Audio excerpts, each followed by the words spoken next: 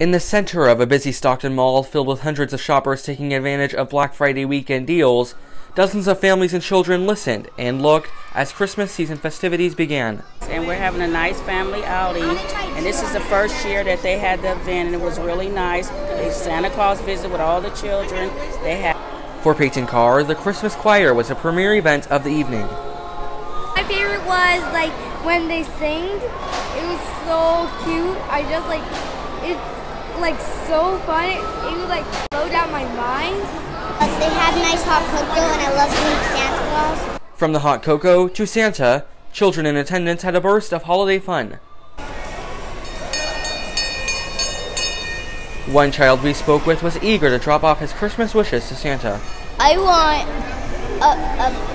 a PJ Masks headquarters, the deluxe cars. Despite still having 30 days until Christmas and being only 2 days after Thanksgiving, one parent believes it's not too early to get into the Christmas spirit.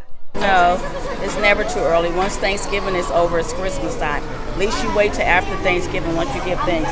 Many children were thankful for Saturday's event, which brought a taste of Christmas, with a hint of fun in Stockton. It's a good thing to have in Stockton for the kids to do. For everybody, it's a good thing, and you should come next year.